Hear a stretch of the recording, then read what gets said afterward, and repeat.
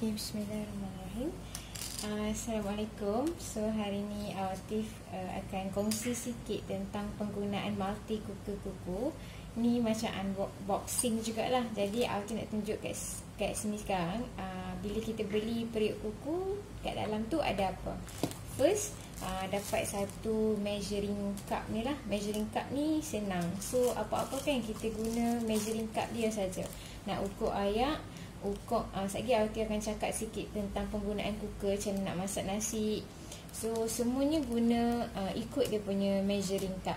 Okay, so kalau satu cup beras, satu cup air lah yang biasa kita buat, so ikut cup ni saja. Alright. Second, kita bagi dia punya senduk yang ada tulis kuku juga kat sini. So berbeza daripada senduk-senduk lain lah, memang special lah, ada tulis kuku.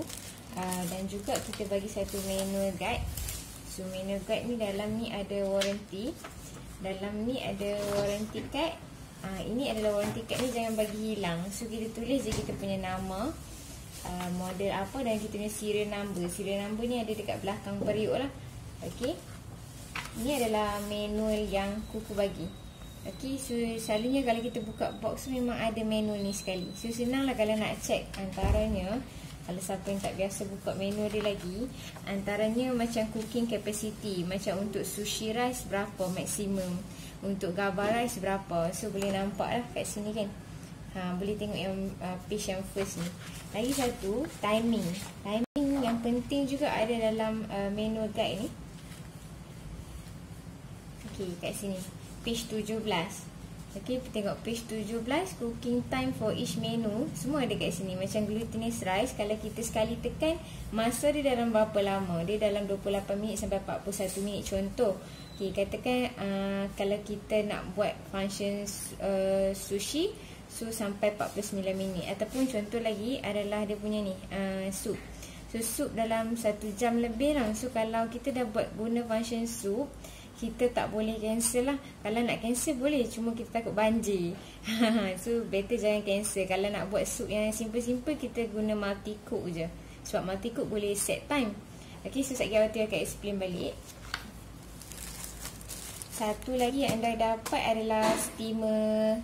Kita panggil steamer pot. Kita bagi juga untuk masukkan, macam kita nak steam roti ke, nak steam apa, boleh steam dalam tu.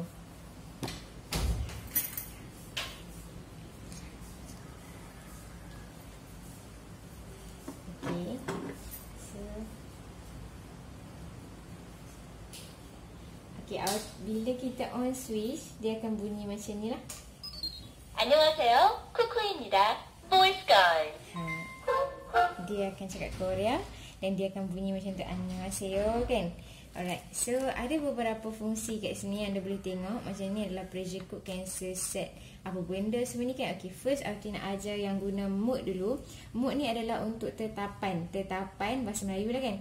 So tetapan ni macam nak set language atau bahasa, nak set dia punya volume. Contoh yang pertama, sekejap saya cancel dulu. Okay, sekejap. Setting mode for current time. Okay. Set current time with menu selection button, then press set button. Okay, kalau kita nak set current time, kita boleh Press tekan. set button. Dia kata pilih menu dengan selection. Yang ni boleh pilih, maksudnya timing sekarang. Sekarang 1, 2, 3 kan. Okay, kita tengok yang ni untuk kalau nak laju-laju tukar untuk dia punya Press set button. dia punya apa ni minit, tekan ni lama-lama. So dia boleh go fast lah. Nampak tak, hours dia pun bertukar juga. Okay, kalau ni kita tulis AM, PM, pastikan AM, PM periuk anda betul. Yang ni yang paling utama sekali. Sebab sekali kalau hampa buat preset ke, kalau tak tukar AM, PM ni, preset tu akan jadi salah. Okay, sekarang ni dah adalah AM. Kena tengok betul-betul kat tepi tu ada AM, PM. Okay, sekarang ni adalah PM kan. So Awatif nak set balik 1, 2, 3. Tekan je lama-lama, number ni akan bergerak laju lah. Okay, sekarang pukul 1, 23, pukul 4 lah. So tekan set button. Dia dah bagi tahu tadi kalau Press set button. nampak dia akan ulang. So tekan set button lah. Current time has been set. Okay, so senang je. Guna cooker kuku sebab dia ada voice navigation. So hampa boleh tahu lepas tu nak tekan apa, And lepas tu so kita dengar lah melalui pendengaran kita, so kita boleh tahu next nak tekan apa. So second kita akan buat tekan lagi sekali mode. Setting mode for current time. Setting mode for volume. Okay, volume Set boleh volume turun. with menu selection button, then press set button. Okay, tekan menu untuk ubah, kurangkan ataupun naikkan. Ataupun ni diam terus lah kalau kosong. Kalau tu suka bagi dengar. So tekan set. Voice volume has been set. Okay, next apa lagi? Setting mode for volume. Setting mode for keep warm temperature. Keep warm Set temperature. keep warm temperature with menu selection button, then press set button. Keep warm temperature Awatif selalu set dekat 74 sajalah. Press Kalau nak lebih tinggi boleh sampai berapa? 91 ikut. 80 saja. 80 maksimum lah. So Awatif buat paling, kalau boleh Awatif just to 70 pun dah okey. So set je. Keep warm temperature has been set. Okay, tekan lagi. Setting mode for my keep warm. Set temperature with menu selection button, then press set Yang button. ni mood khas untuk kita. Yang kita suka, kita nak Press set my button. mode ni khas untuk kita. So kita boleh kurangkan ataupun kita tambahkan ni untuk keep warm jugalah. So Awatif buat 3 je sederhana. My keep warm has been set. Okay. Setting mode for vote. Setting mode for my cook. Setting mode for sleeping keep warm. Select or cancel sleeping keep warm. Sleeping keep warm has been selected. Okay, sleeping keep warm. Sleeping keep warm has been set. Setting mode for current time. Sleep. Set current time with menu selection button, then setting mode. Turbo scorch setting mode for new room G. Okay. Select or cancel turbo scorch new room G Okay. with menu selection Fungsi button, nurung G. then press set Fungsi button. nurung G adalah untuk kalau hampa nak buat goreng-goreng lah. Saya tu Press explain set balik. button. So nurung G adalah untuk goreng. So sekarang kita nak naikkan temperature untuk nurung G supaya kita lebih kuat. Turbo scorch new room G has been set. Okay, so yang tu je yang penting sekarang ni. Boleh explore lagi lah bahagian mode ni. Ada lagi macam nak adjust sweetness of rice. Ada orang dia nak lebih sweet ataupun lebih fluffy, lebih lembut. Boleh adjust juga. So nasi kita tahu taste tu. Lepas kita masak sini kita dapat rasa. Kalau Awatif bagi sama je dia punya sweetness dia dengan dia punya kelembutan dia. Okey, manis tu. Memang kalau kita masak nasi putih memang akan rasa manis. Kalau kita masak brown rice akan rasa sangat sedap. Okey. So sekarang kita nak pergi ke menu selection button. Automatic sterilization. First adalah automatic sterilization. Ini maksudnya macam mana nak buat dia. Lepas masak semua, kita dah boleh angkat periuk, pergi cuci guna sabun. Okey, untuk nak hilangkan bau dan juga matikan kuman dalam periuk supaya makanan kita tahan lebih lama. Apa yang kita buat, kita angkat cooker ni, pergi tahan air, nampak tak sampai takat 2 ni. 2, so paras 2. So letak balik ataupun boleh ambil pot air, tuang dalam ni, takat 2, tutup, kunci, pilih auto clean. So macam mana nak press untuk masak, tekan cook. Starting the automatic sterilization. Okay, so saya cancel balik. Cook kejap has saya. been cancelled. Angin kuat. Okay, so Automatic multi-cook. Okay, Press fungsi the set button. Multicooker. Okay, Awatif takkan terang semua sebab yang lain ni Awatif pun boleh explore macam all rice, mixed rice, nutritious rice, the rinse free. So ni banyak yang cara masak nasi yang berbeza lah. Korean selalu masak nasi yang berbeza-beza. So kita boleh try semua.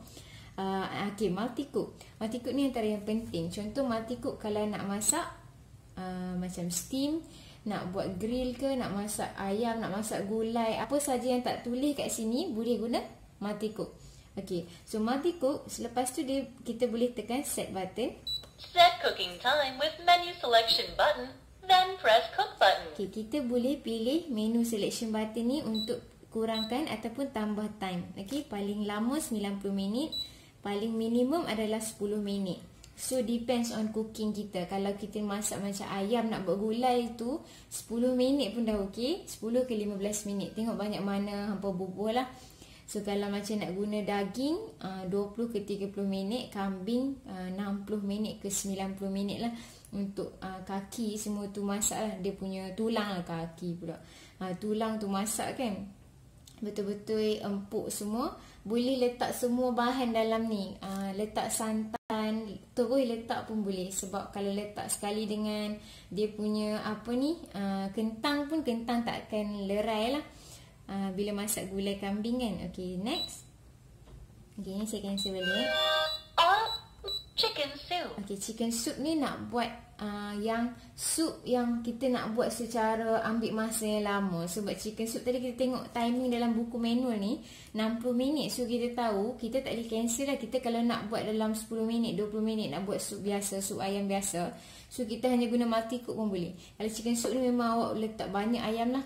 Okay, so satu lagi tips, kalau hampa masak guna Korea pula kot ni. Okay, masuk kat ni. Tengok kat ni. Okey. Nampak tak yang dalam pot ni? Saya nak tengok dulu. Nampak ke tak? Nampak. Okey. Dalam pot ni, okey, kalau kita masak sup, pastikan air kita takat kita buah air dulu kan. 2 sampai 4 saja. Jangan bubuh banyak sangat air. Lepas kita masuk ke air sampai 4 maksimum, letakkan semua bahan-bahan sup kita, ayam ke apa benda segala sekalipun. So takat 4 saja. Dan kita renihkan sup guna multi-cook atau chicken soup. Sebab apa saya tak mau bagi buah air banyak? Dia akan jadi problem. Sebab ni adalah pressure cooker. Dia menggunakan tekanan. So bila tekanan air dah tinggi, so bila tekanan campur dengan tekanan lagi, ada haba yang betul. So dia boleh mampu untuk keluarkan air dari periuk, akan jadi banjir besar. Okay, so letak je sampai 4. Kalau lagi nak tambah air, bila dah masak tu buka saja dia punya ni lid ni. Hampa tambah lah ayam sampai 10 pun. Tapi biar masak je. Lepas tu renihkan sambil dia buka. Sebab kalau sambil tutup, sebab guna pressure, buat ayat takat 4 ataupun 2 saja. Faham tu ayat tu? Air lah tu. Okay. Next adalah belilah kain ni. Penting. Nak lap periuk. Okay. So next adalah tengok sini. Porridge. Okay. Porridge pun dalam masa, kalau kita tak silap tadi muka surat 17, ingat sampai bila-bila. Porridge selama mana porridge? Porridge pun lama tau, dalam 80 ke 90 minit. Okay, so porridge ambil masa dalam 80 minit ke 90 minit. Kalau hampa nak buat sekadar biasa saja, porridge biasa, boleh pakai glutinous rice ataupun pakai multi-cook 30 minit. Letak air lebih. Contoh lah. Sebab kat sini dia ada tunjuk dah. Untuk porridge, hampa ikut sukatan kat sini. Kalau letak 1 cup nasi beras, letak air takat paras 1 ni. Senang je. Kalau letak 2 cup beras, ikut air masak 2 cup ni.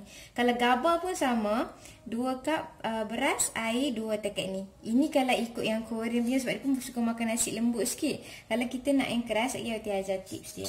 Okay, stay tuned. Dah azan dah. Okay, kita buat juga sambil. Alright, so sekarang ni adalah next adalah porridge. Nurungji. Nurungji macam kita tadi adalah kita goreng.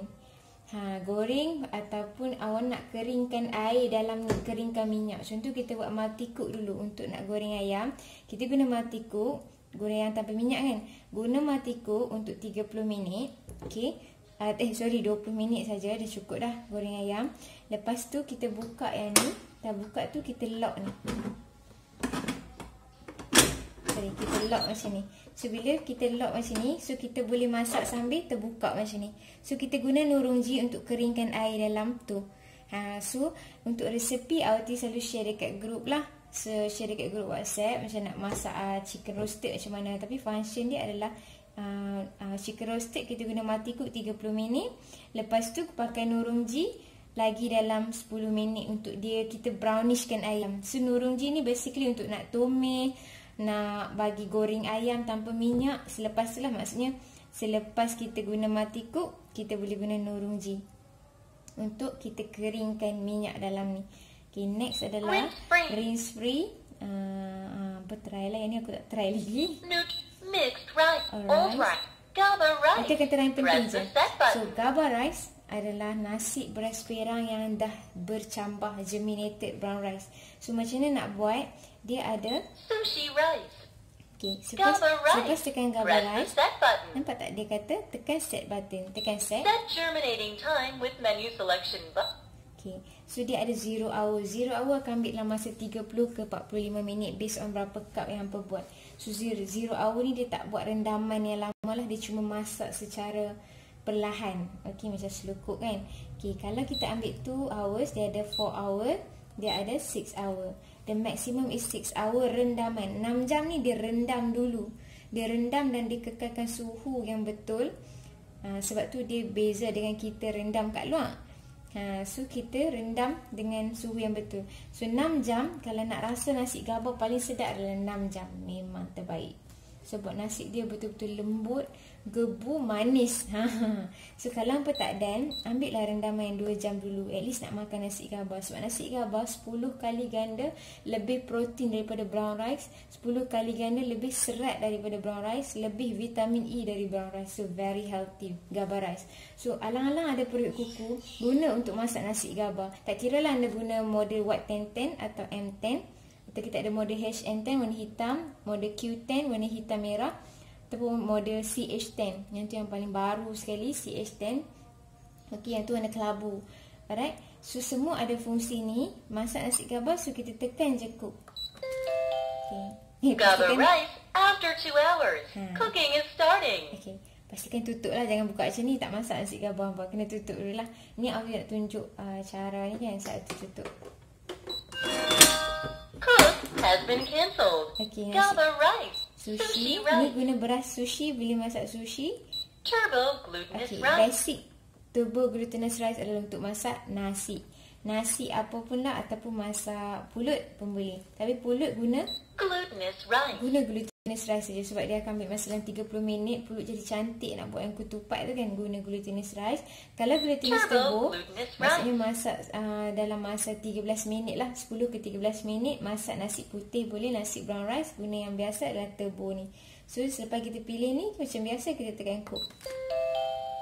Starting the turbo glutinous rice. Okay, so biar sajalah dia akan lock sini. Dan dia akan masak, tunggu dia masak, nanti dia lepas steam sendiri, dah boleh, maksudnya nasi kita dah masak. Okay, so tak perlu buat apa-apa lah. Dan boleh pergi buat kerja kita yang lain. Memang mudah pakai M10 ni. Okay, tekan cancel. Untuk kita cancel, tekan lama-lama. Cook has been Okay, cancelled. lagi satu fungsi kat sini adalah auto clean. Auto clean kat sini pun kalau hampa tak mau pilih kat Turbo sini, glutinous rice. pilih terus kat tepi ni. Tekan sekali. Preset 1. Preset 1, Preset 2. preset 2. Preset 1. Okay, tak ada. Set cook. Sebab Function has been kita cancelled. unlock dulu, lepas tu kita tekan ni. Sorry. Turn the hand. Saya lock balik. Itu E01 tu maksudnya dia kita tak kunci handle. Saja nak tunjuk. Preset 1. Okay. Preset 2. Automatic sterilization. Ada automatic. Press cook So button. 3 kali tekan ni dapat automatic sterilization. Tekan cook jugalah. Alright. Starting the automatic sterilization. Okay, so saya cancel balik. Cook has been cancelled. Okay, selesai video untuk hari ni. Tengok next video saya buat tentang khas untuk preset. Macam mana kita nak set preset, iaitu masak dalam set sekarang, masak kemudian. So itulah gunanya fungsi button preset.